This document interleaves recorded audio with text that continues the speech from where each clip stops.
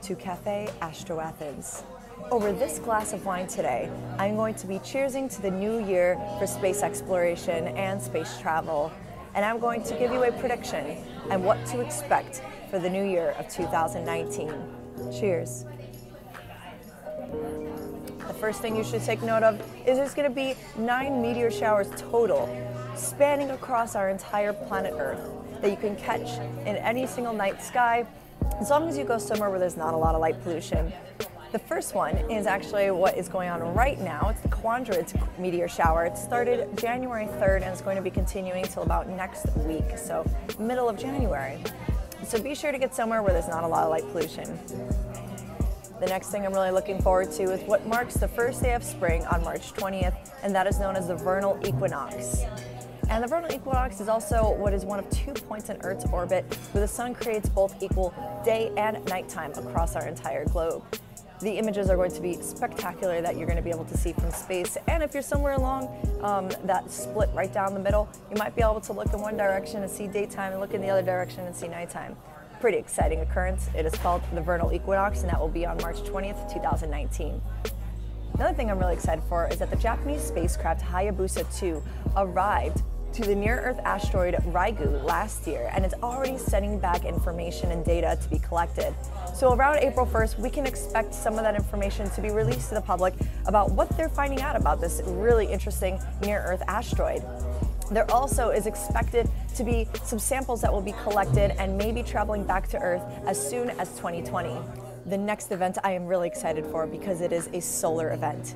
It is the next total solar eclipse, which is going to be happening over the southern hemisphere on July 2nd. What an extraordinary summer thing to look forward to. So if any of you guys are in the southern hemisphere or planning to travel to the southern hemisphere, make sure you go somewhere in Chile or Argentina, as they will be experiencing the total solar eclipse. They will be in the path of totality. So that's very exciting. I cannot wait for the images for that one. And lastly, something I'm very much looking forward to is the first test of Boeing Starliner, which is going to be a crewed mission to be going to space. And that's going to start tests around March 1st is when they're going to start testing their Starliner. So I am really, really excited for that one. This is going to be such an exciting year of space travel, astronomical events, and so much more. So actually, if you guys wanted to find out any more information about what to look forward to space, head on over to my website, to my blog. It's astroathens.com.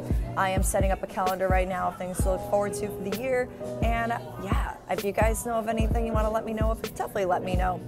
Oh, and I cannot forget, one of the things I am really looking forward to is India's first lunar landing mission, which is Chandrayaan-2, which was due for launch January 31st, but it's now pushed until about mid-February. So I'm going to be creating another YouTube video on that very soon to at least let you guys know some of the information. It is their second lunar mission.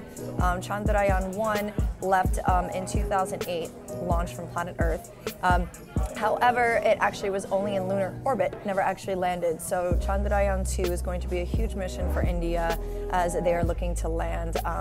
And also, just so you guys know, it's through ISRO, as I've been hearing a lot of the cool kids call it. I've been calling it ISRO, which is India's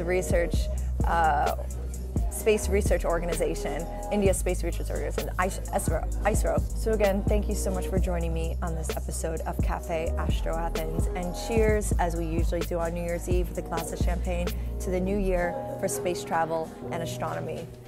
Till next time, please be sure to subscribe if you actually like this video, and if you have any questions or comments, definitely leave me a comment below. I love hearing from you guys, and if you are really liking this video, be sure to put the little alert bell on, because I do tend to drop videos throughout the week other than this weekly Café Astroathens video as well. And if you guys would like to help contribute to the show, I do have a Patreon page. It's at patreon.com/Astroathens. Till next time, cheers.